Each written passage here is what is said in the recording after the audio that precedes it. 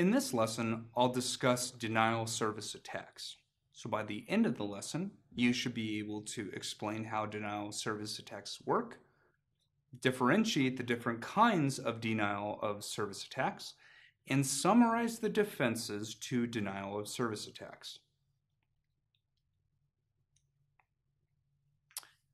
Let's start out with the definition of a denial of service attack. There are many definitions out there, but they're pretty much the same. So a denial of service attack is an attack on the availability of a service by blocking or overwhelming communication or resources to that service.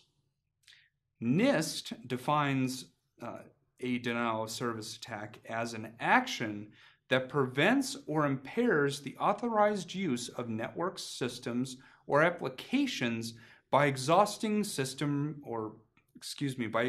resources such as central processing units, memory, bandwidth, and disk space.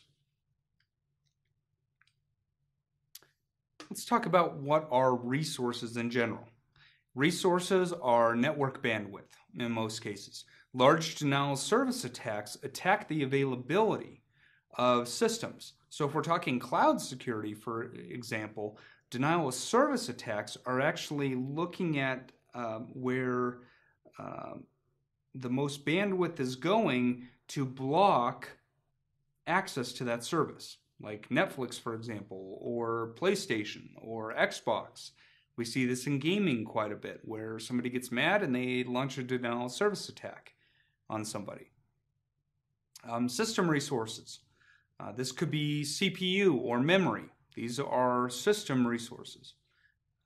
Application resources could include web servers or DNS servers. We could attack specifically a web server by overwhelming a certain component of that web server, like queries, for example, or even a DNS server queries. Let's talk about common types of DoS attacks. A ping attack is the first one we'll look at. What are pings? Pings are what we, basically a little type of packet that gets sent out from a server to see if another system is alive. For example, if you want to see if you have network connectivity, you can go to your command prompt in your computer and ping google.com. Usually you'll get some kind of response that says, I've connected to this IP address and here's how many seconds or milliseconds it took to talk to that server.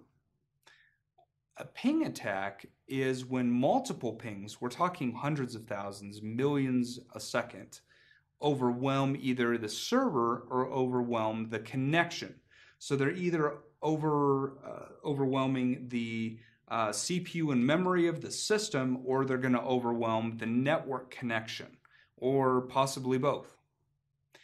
How do we prevent this? Well, we could disable ping replies or responses in either software on the server or through firewall rules.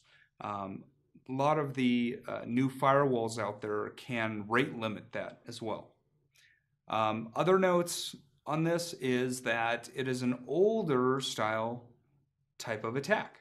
So ping attacks, usually there's plenty of network bandwidth, there's plenty of system resources. So ping attacks aren't really carried out much anymore unless they are services that have, well, they're smaller services, for example.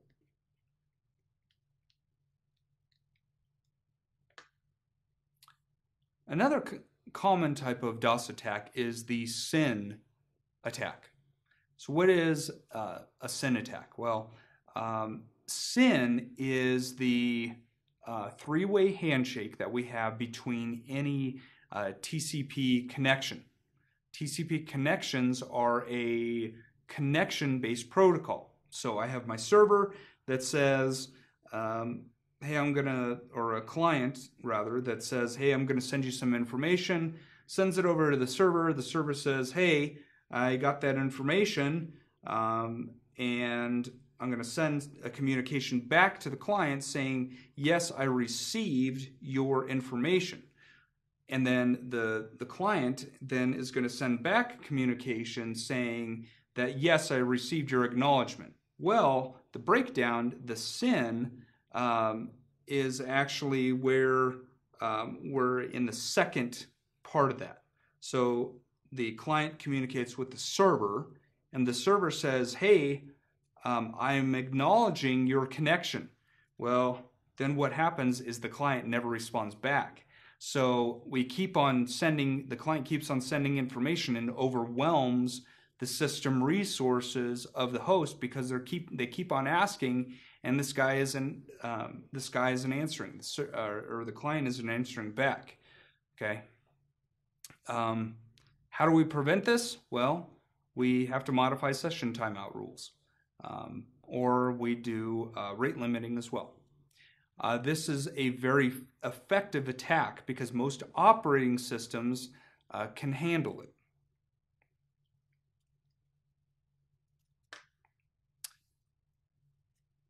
Common DoS attacks. Another one is flooding. Flooding, we're going to send various requests, any kind of request to between the client and the server, or from the attacker to the service.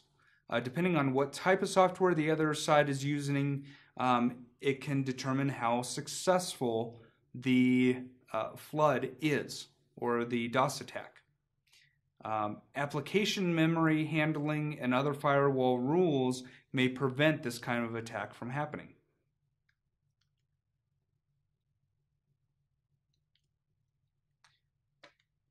Lastly, we have reflection or recursion attacks. We see this in various kinds of software, such as DNS or NTP. DNS stands for Domain Name System or Service, and NTP stands for Network Time Protocol. Both of these services rely on a server saying or giving information back to who's ever asking for it.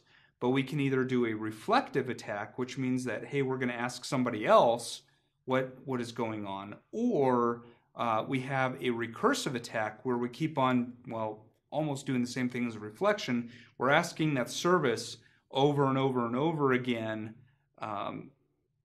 give me resources for somebody else. So for example, DNS attack.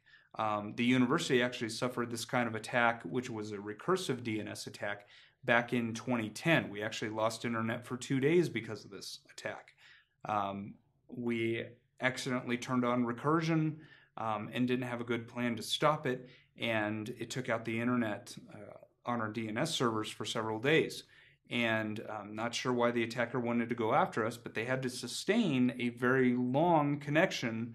Actually, we were able to mitigate it, but that attacker was doing this kind of attack for over 3 weeks straight.